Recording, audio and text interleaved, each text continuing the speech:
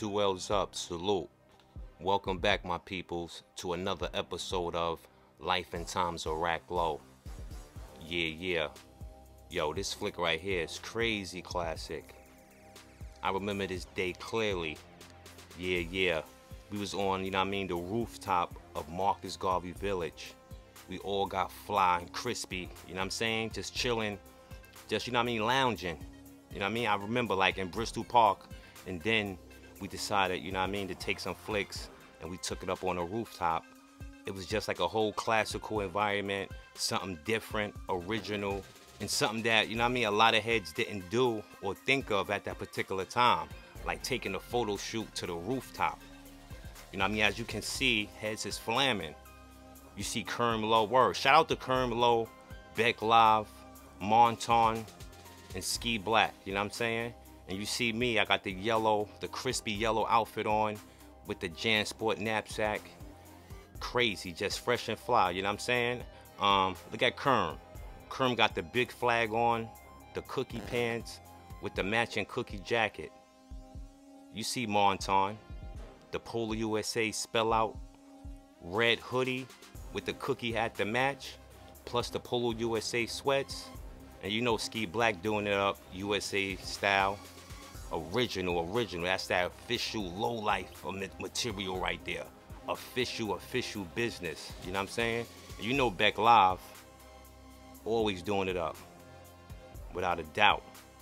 But but on this day right here, we was like, we had went up on a rooftop, and after we took the photo shoot, we was heading out, to Wingate Park. Because like in Wingate, they have like these concerts, these annual concerts.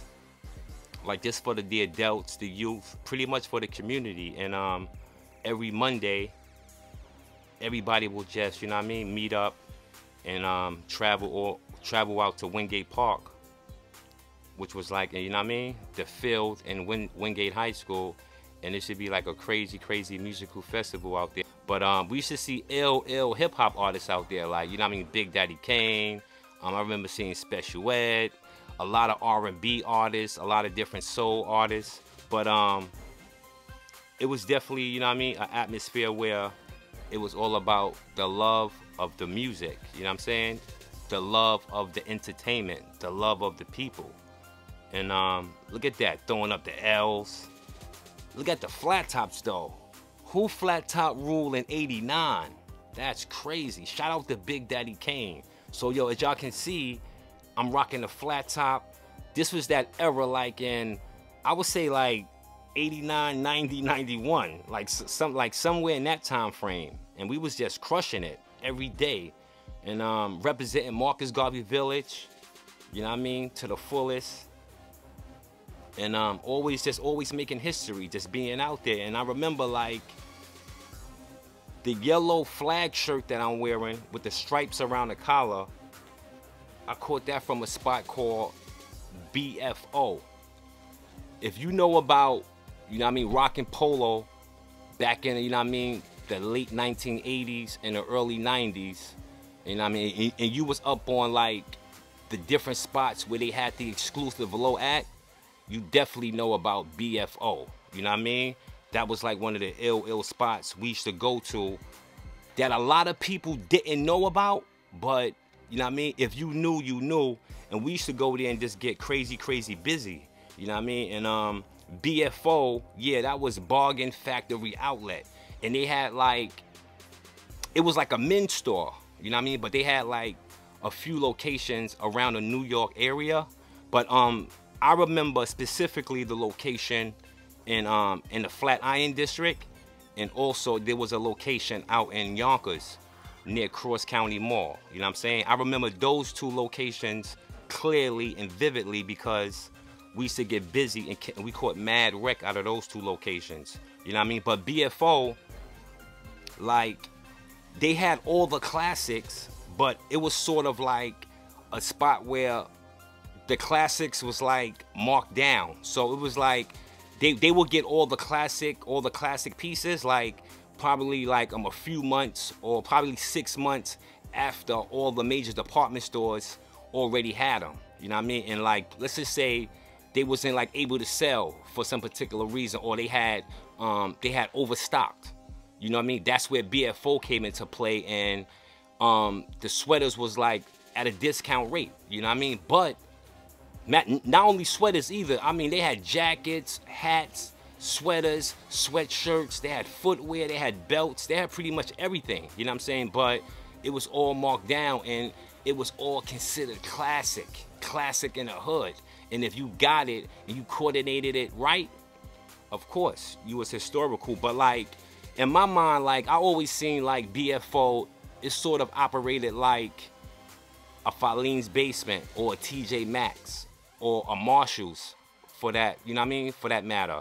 Like, you know, those stores that would have low, if you was able to go there and you was able to like dig and just look and have the patience to check out what they really had in stock, you know, like in places like Filene's Basement, TJ Maxx and Marshall's, yeah, if you was lucky, you definitely came across some classic pieces, you know what I mean, in those particular spots back in like the 80s and the 90s. And also another spot that you could definitely catch some classics on the low was Sims. You know what I mean? Like Sims was like down in lower Manhattan, like on Rector Street. You know what I mean? Like Sims they definitely had some pieces. And I remember Sims, we used to catch the money grain P-Wing logo symbol on the arm. Yeah, we used to kill Sims for those on Rector Street. They used to hate to see us coming. They used to hate to see us coming. Word, we used to get busy. But yeah, so but this is the ill part about BFO though. Like in Midtown Manhattan, not even Midtown. This is like the Flatiron District. You know what I'm saying? So this is like near like 21st Street and 5th Avenue. Like, you know what I mean, around in that particular area. But the setup in BFO was crazy because in order to get to the store, you had to take an elevator.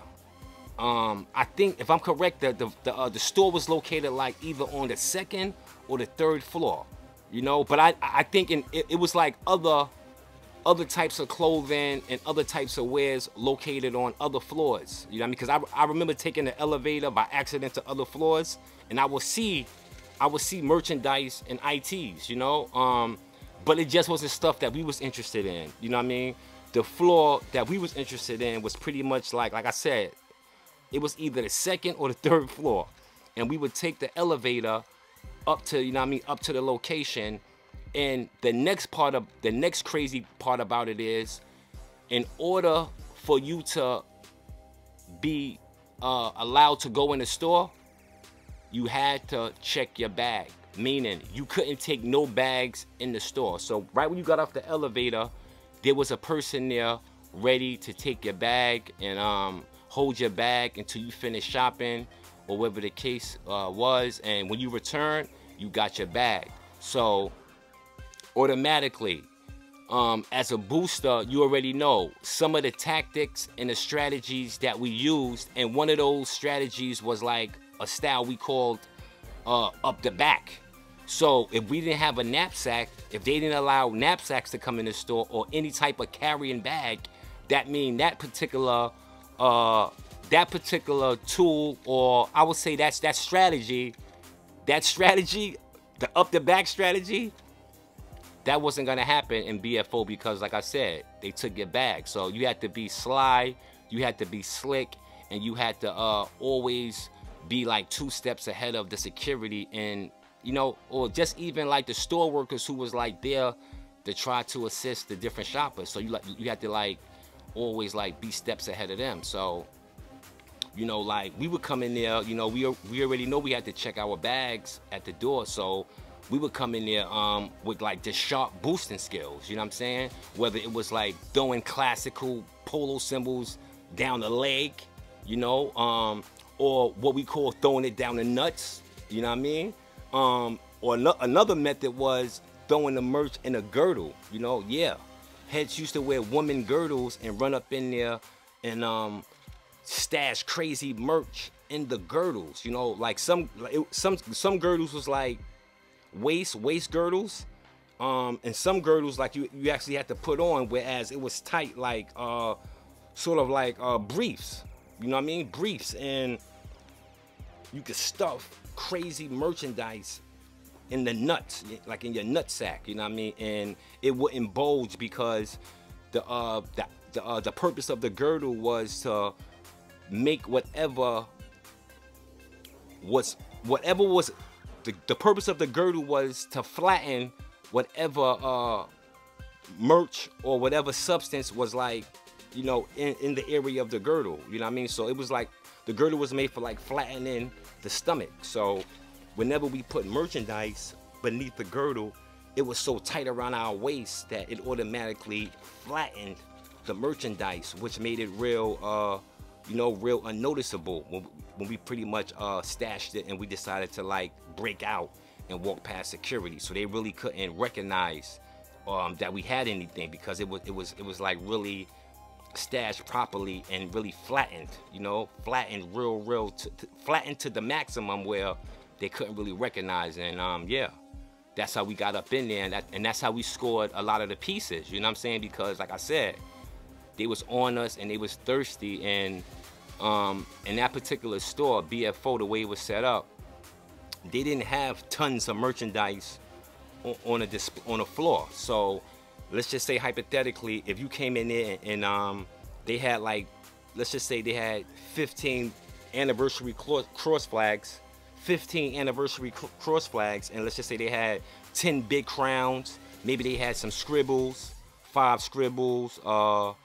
let's just say they had some let's say they had like 10 big yachts, you know, let's say they had some Polo Cookie USA sweaters in there, the wool ones, you know, let's just, you know, let's say they had like 15 ski man vests, you know, it was enough merchandise on display, whereas if you came in there and you took a mass amount of merch, they was able to recognize immediately. So you had to really come in there and just, you know, be skillful but not be greedy, because like I said, if you was greedy and they knew you had something, they was gonna pretty much stop you at the door, and then you had to get on an elevator, make it downstairs, and then when you get outside, you're on 5th Avenue, it's police around, it's mad shoppers, so like it would have been crazy. So to avoid all that, you just had to be an OG, an original Gia.